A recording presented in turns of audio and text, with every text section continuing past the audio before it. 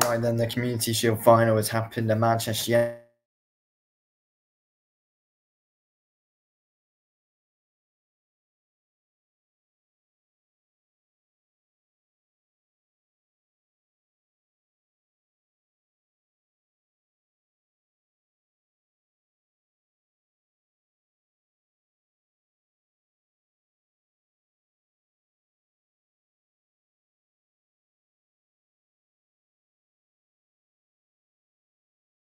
we should have been beating that oil merchant side. If we're being real, we really should have been beating them. We just couldn't tuck away our chances. I thought our creativity was very good. I thought Casemiro was very good in the midfield today. I thought Bruno held the ball really, really well throughout. Just disappointing overall, to be fair, that we weren't able to win it when we were so good. Garnacho, when he came on, was absolutely unbelievable. Amad Diallo was probably, let's be real, our star player today. 100% Amad Diallo was. The amount of chances he was creating, with how good he was on the ball. It's unfortunate we weren't able to win. We had so many players that were just on their game today, and it's just so unfortunate the way it ended after how well we played. Rashford, honestly, I have no words for him.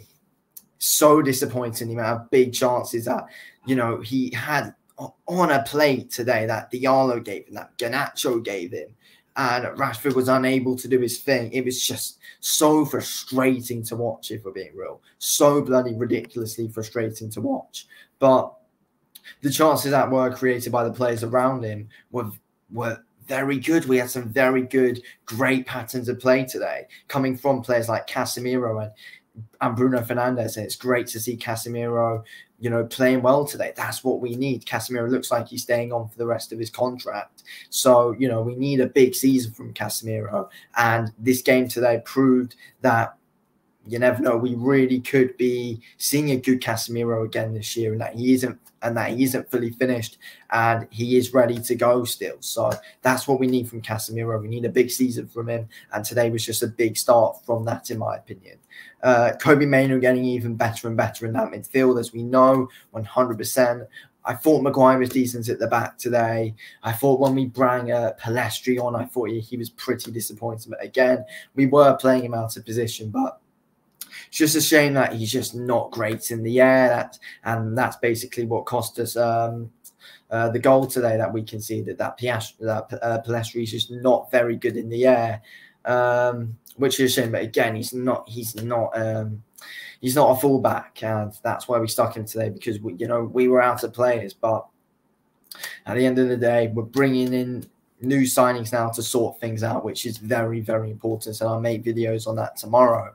But yeah, at the end of the day, it's always disappointing to lose a final, no matter what trophy it's for, especially on penalties as well. Gutting way to lose, especially with how well we played, and knowing the fact that, let's be real, we should have beat those oil merchants today without a shadow of a doubt. I thought we would have seen a bit more. I thought we would have seen some of Xerxes today, but we didn't, which surprised me, to be fair, because I thought he could have came on and possibly made an impact. I mean, I think I've seen loads of people questioning Erik ten Hag's decisions to take Amad Diallo off and Kobbie Mainoo off. But at the end of the day, I think he is probably resting him for the real main Premier League season campaign coming up on Friday, of course. So that's what I think Ten Hag's reasoning was behind them. But at the end of the day, that's what our big main focus is on now. But yeah, it's gutting to lose any game. It's gutting to lose any game. It's gutting to lose any cup final. But there are so many positives to take out of that game. You have to be proud of how the players played today, in my opinion. 100%. And, this is in one of the one times where we lose a game where I'm actually saying I'm pretty proud of what the players did today, because we show some great patterns of play. It's great.